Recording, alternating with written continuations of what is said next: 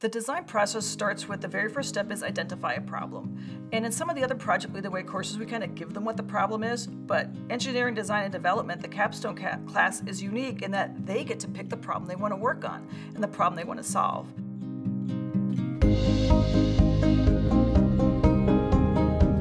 I wanted to pick something that could help with human exploration. So originally our group came together and we had in mind that we wanted to help third world developing nations in some way, whether it was generating energy to power a light bulb or just any simple way that could improve their quality of life. The goal of our project was to develop a solution to help lower the rate of people running yellow lights, running red lights, and trying to ultimately prevent accidents from happening. We decided to focus, or to narrow our focus to shoulder injuries, being that Lauren, my partner, and I both actually have struggled with shoulder injuries in the past.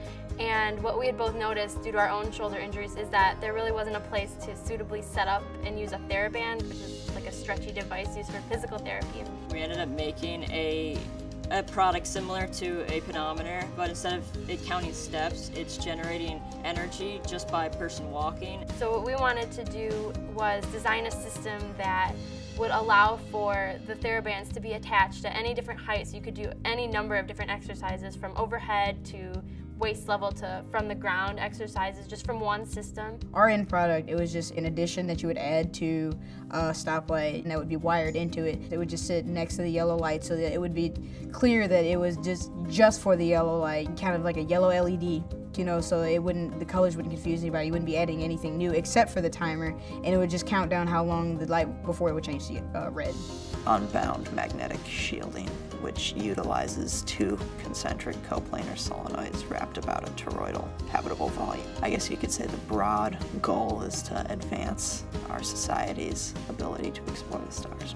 Innovation Portal is just it's an online portfolio where you can keep track of all your progress throughout the design process. So the Innovation Portal is very helpful in that it allows a clear and concise way to view the organization and the progression of events. Separation of the elements on the Innovation Portal was very helpful to us in making sure that we were filling out every little aspect of the design process that we needed to be following. They can go through and fill the elements and keep themselves organized, and I think that's hugely important for a high school student that's looking to move on to the university level. The Innovation Portal just kind of set out a checklist of things that needed to be included. We included more components because of the Innovation Portal than we would have were we just doing it on our own. So there's always something to do that you can go back and add.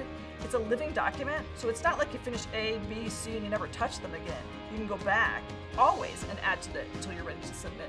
The Innovation Portal is great for showcasing your work as it allows you to implant the different aspects of your project, like text and pictures, graphs, charts, all sorts of data, including attaching PDF documents and other relative files through a clear and refined interface. It's so user-friendly that whatever they have done to make it that way, kids love it.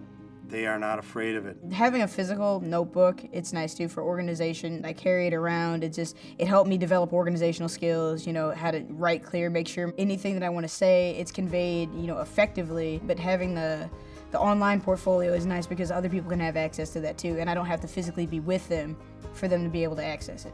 Students put in so many different unique projects into the Innovation Portal. In the past, it could be really hard to find who's the right mentor, who can bring the expertise to take this project to the next level, or to answer a student's questions. What the Innovation Portal does is it gives the student entree into engaging with the right expert and going out and being able to find who that is that can help them with their project, that they can share their work and they can learn from and continue to do so. It doesn't have to be someone that's right there at their doorstep.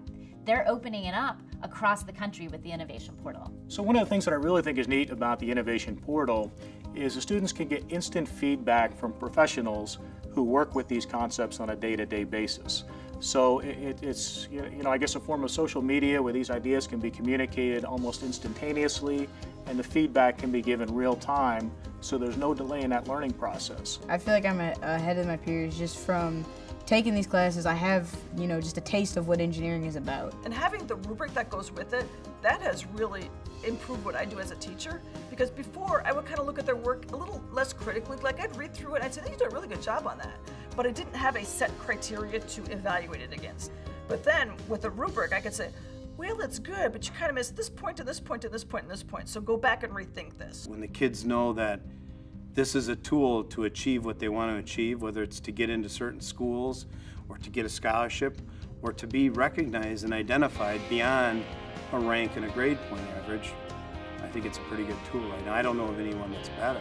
I think it's important for the kids in the high school area because, you know, those are the skills that they're going to need, not just to get into college, but to get into the professional world. We can absolutely tell when new engineers come into our company, the kids who have been through programs like this versus the kids who haven't. The more kids that are involved in this curriculum, the more kids that are doing innovative problem solving, I think the better student body we have, the better preparation we have for the future. Chevron sees our investment in the Innovation Portal not just as an investment in one program. This is an investment in helping to ensure that we're able to train tomorrow's innovators, tomorrow's leaders. So as we go to more problem-based learning, we have to have things like the Innovation Portal and the electronic portfolios in order to capture the whole story, not just the end result.